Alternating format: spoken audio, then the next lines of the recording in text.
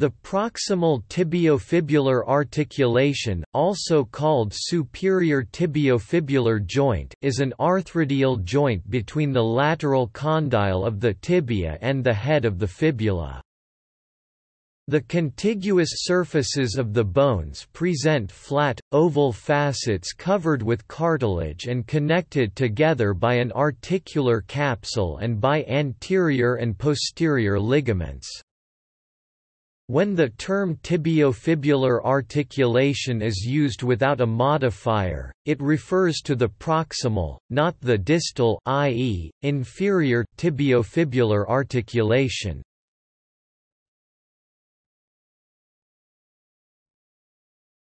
Topic: Clinical significance.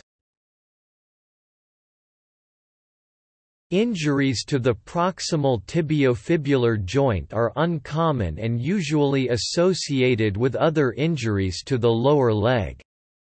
Dislocations can be classified into the following 5 types. Anterolateral dislocation, most common.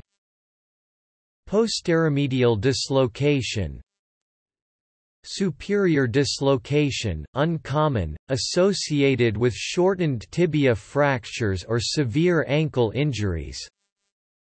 Inferior dislocation, rare, associated with lengthened tibia fractures or avulsion of the foot, usually extensive soft tissue injury and poor prognosis.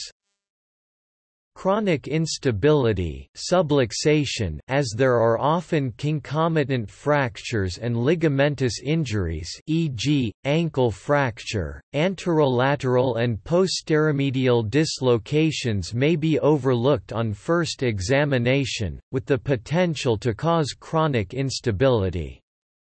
If the dislocation is recognized and treated properly, prognosis is typically good, although injury to the common peroneal nerve may occur.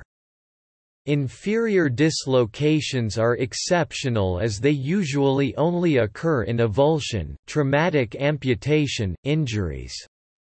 Subluxation may also occur in diseases with ligamentous laxity, e.g., Ehlers-Danlos syndrome, muscle weakness, e.g., muscular dystrophy, or secondarily to degeneration, e.g., in rheumatoid arthritis.